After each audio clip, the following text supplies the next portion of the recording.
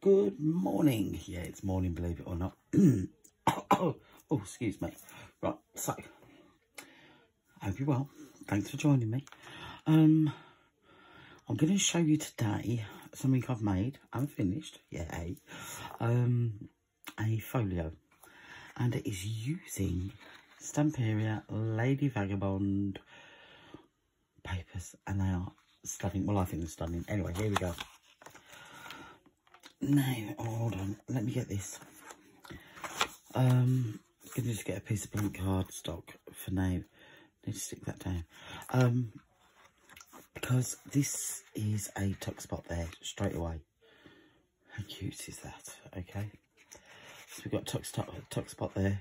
So you can put a photo of whatever you're going to put in here. You could have travel. It's not a mini album, but you can use it for your photos or stuff like that. So, papers are gorgeous. Colours are stunning. You've got the blues, the browns, the reds, the violets. Gorgeous. I followed, this isn't my idea, I hasten to add. I followed somebody off YouTube called Shellie Giegle. The woman is amazing. Starting here, and she used a die to cut out the frame. I didn't have any frame dies, so I actually used my Silhouette Cameo to cut this out. It worked. I'm happy with it. The back of this, I used a different paper pack, and I used the Stamperia again, but it's the Voyage Fantastiques. And like I say, the spines are even covered, obviously. Whoops, and it's just opened up. It is magnetised, as you can hear. And let's get in there. So we open it up, and this is our first page. No tuck spots, no nothing, but you can put your photograph here, and then write about the photograph if you want, or just have photographs in there. The choice is yours. Alright, and then let's get into it. Now, there's going to be a lot of movement, so please bear with me. So then we'll open up like so. And let's move that over there. So we're definitely in shot. These look like little books. Open these up. Excuse me. And again, you can pop a photo there. And then you can do some writing here if you want, or have photos on both sides. Again, the choice is yours on both of those. So we'll flick that shut. Then this opens up again. Now I'm just going to close that down a bit, so I can move it across. And we've got this page here.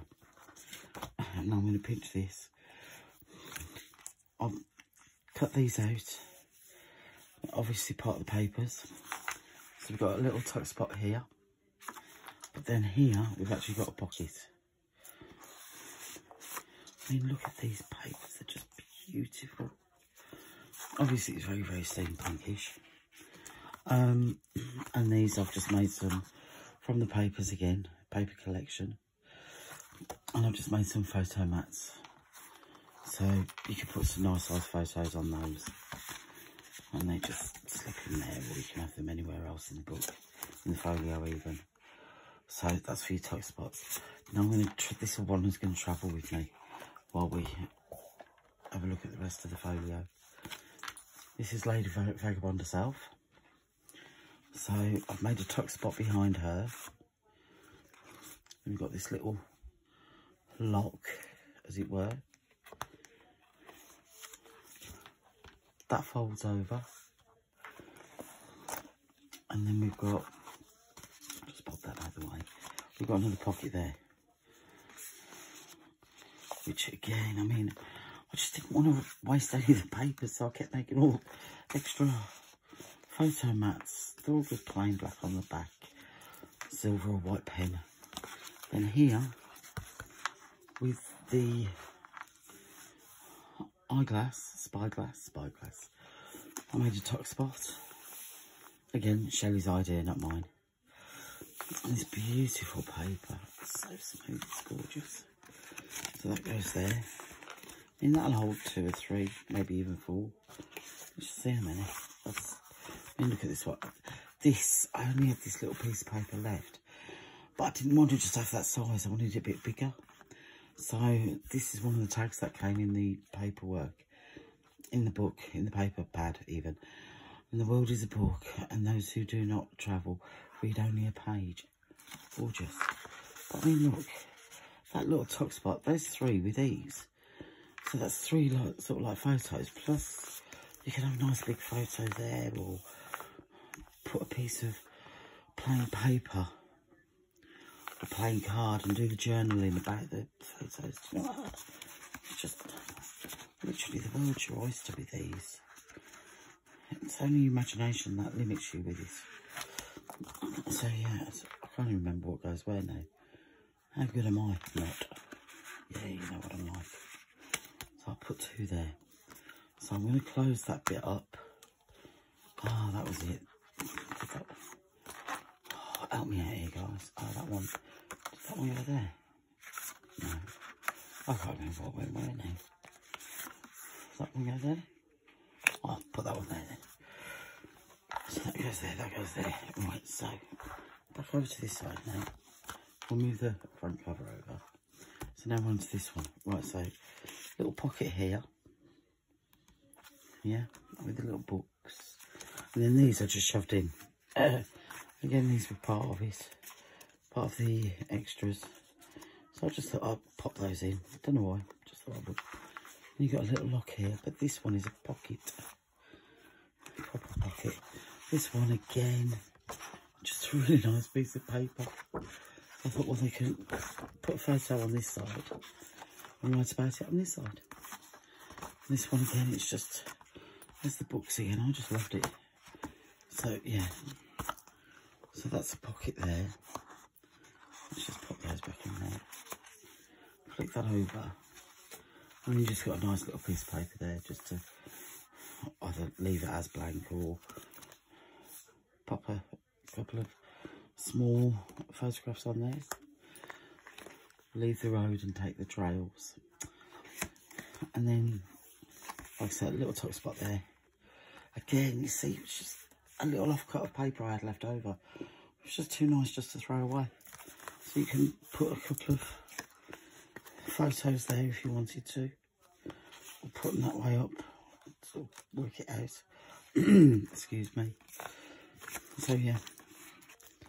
And then we open this one out. Over here. To there. And we've got a pocket there. And then here I did a little tuck spot. Little mini pocket. I just added a couple of tags that came with the collection. And this one, just a lovely, lovely area for a nice big photograph. We open that up. I love the cat.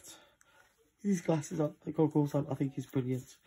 But there is a tuck spot there behind the cat if you wanted to. Alright, just so you can see better with the black.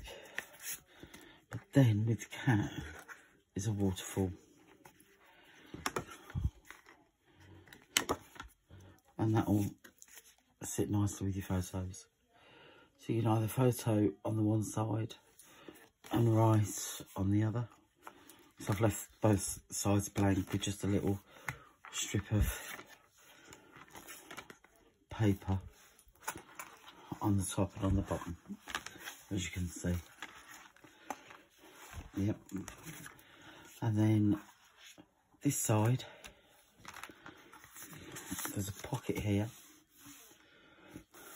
another area for photos, a couple more photo mats, but again you can put a couple of photos there if you wanted to with these, unless you just wanted one large photo there. Like I keep saying, the choice is yours.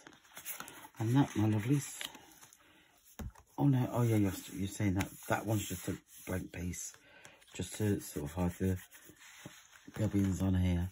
And I put a little lock there just to tie it all in. And that is it. That is the folio that I've done, which I'm really rather pleased with. So that's all done. I have to remember how to close all this down now. So where does this one go? Do you remember? No, I can't either. I know it goes somewhere. Does it go on the front? No. Where does this one go? She says, oh no, it goes somewhere. Yeah, I don't know where it goes. Did it go on the front? I don't know, I can't remember where it went. I've popped it there for now anyway. So, that goes there, that goes there. It goes like that. Finito. So, thank you very much for joining me today. I do appreciate it. I hope you've enjoyed what I've shown you. And keep your eye out for my next creation. Stay safe, enjoy your day, and speak to you soon. Bye for now.